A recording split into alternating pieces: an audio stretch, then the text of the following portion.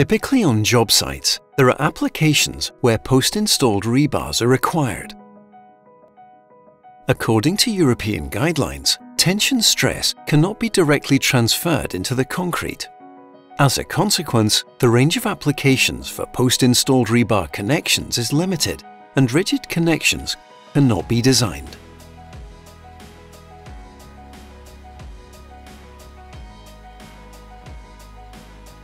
In addition, following the requirements of Eurocode 2, the design solution may be unfeasible or uneconomical due to the long anchorage lengths. Engineers today deal with two main problems.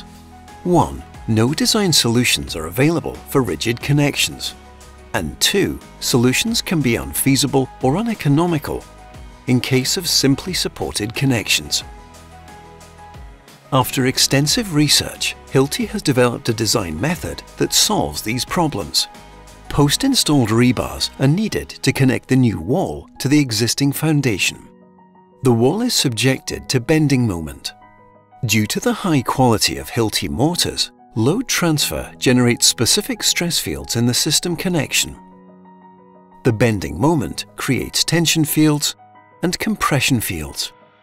We'll represent them as compression struts and tension ties.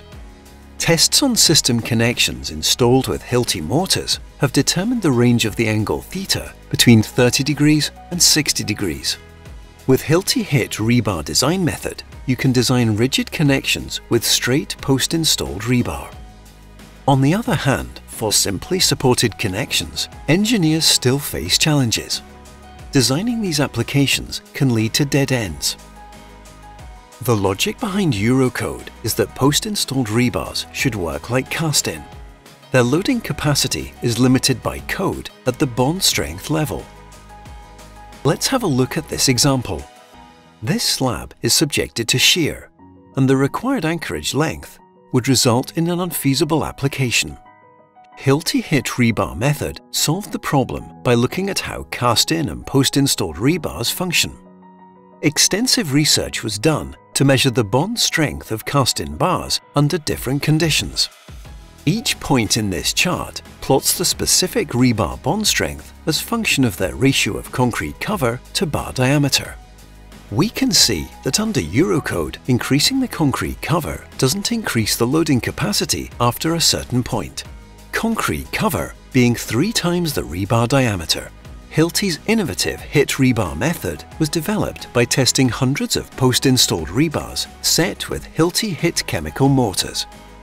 A high-performance mortar with a higher bond strength than concrete can develop higher loading capacity than traditional cast-in bars. Thanks to Hilti's high-performance HIT chemical mortars and HIT rebar design method, the application can be safely calculated to meet the design requirements with shorter anchorage lengths.